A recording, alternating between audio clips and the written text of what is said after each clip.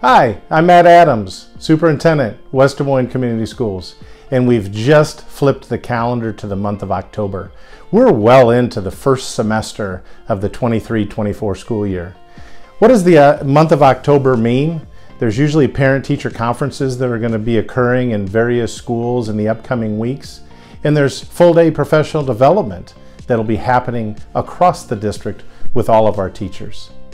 You may recall last spring I gave away a personal day.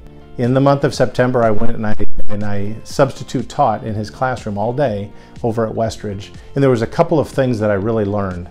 One, you can't do this job alone.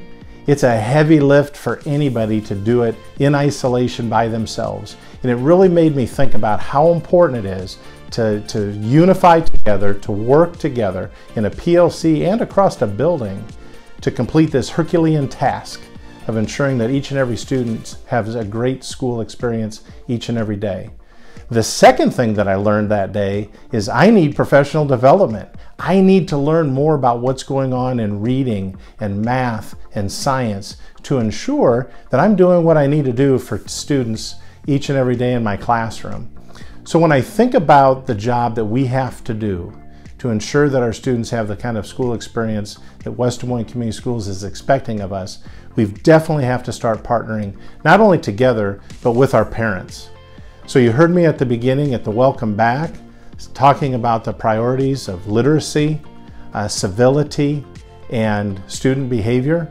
I know that each and every building is focusing on those things as we move into the month of October, and I would just challenge us to ensure that we're reaching out to parents and partnering with parents, ensuring that we're doing this lift together and that we're working along side by side with one another each and every day in PLCs and during building professional development and during opportunities across the district to ensure that it's a lighter lift for all of us because we're doing it together. I hope you enjoy the month of October as we dive deeper into fall. I know it hasn't felt like fall the last couple of weeks, but as we get that crispness in the air, we're knowing that the school year is going on, and I hope everybody has a wonderful beginning to their fall.